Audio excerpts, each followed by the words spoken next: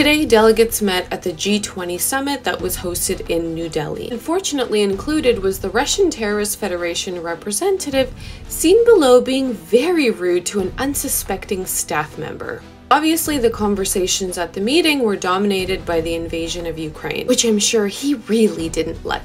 Though most members there agreed to condemn the war, of course Russia and China disagreed, and our Chinese friends actually went as far as to block the move to condemn the invasion outright. And the host of the event, India, remained cowardly, as they have not yet condemned Russian terrorism, as to not ruffle any feathers. Hey India, as you're shaking hands with the said terrorists today, their terrorist federation today sent a missile that destroyed another residential building and killed people as they slept. Today, emergency crews are still working to recover people from under the rubble. Interestingly enough, during the meeting, it's said that Antony Blinken and Lavrov actually had a little 10-minute sideline chat. It's said that this is the first meeting and chat they've had since before the invasion. Reportedly, part of the conversation was Blinken trying to encourage Russia to come back into the nuclear arms treaty, reminding them that they will stand by Ukraine for as long as it takes, and urging Moscow to release American Paul Whelan, who was detained in 2018. I imagine this conversation to be done through clenched teeth and a calm and intimidating demeanor like we see in the movies. And of course, Russian news agencies wouldn't be doing their job if they weren't reporting that the two leaders did not meet on the sidelines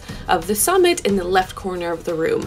That did not happen, no. And 36 hours ago, the Institute of the Study of War warned that Russia was preparing for a false flag operation. Why? Obviously to distract from their severe lack of success on the ground in Ukraine. And to all of our surprise, Russia claimed today of an Ukrainian saboteur attack in a bordering region of Bryansk. Russian lawmakers even went as far as to confirm that there's going to be an emergency gathering in regard to this saboteur attack. But moments later, the Kremlin turned around and whoop, dismiss that report. There will be no such meeting. What are you talking about? All the while, the leader of a Russian group fighting with Ukraine against Russia has taken responsibility for the attack. They are a rare group of Russians fighting Putin's regime. And finally, in an interesting turn of events via a Politico report, the president of Serbia is stating that he's facing some difficult choices as he reconsiders his relationship with Moscow. He's basically pissed at Russia's recent campaign to recruit fighters for the Wagner group in his country to fight against Ukraine. He has recently condemned the group and said that all Serbians who were recruited and went to Ukraine to fight will be arrested. But thus far, Serbia has been having 2 feet on each side of the fence when it comes to Russia. On one side, they have not condemned Russian terrorism and not imposed sanctions,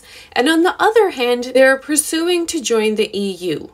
You can't have it both ways. Slava Ukraini, Heroям Slava, Razom do Перемоги. Please follow me for more regular updates and subscribe to my YouTube and Instagram.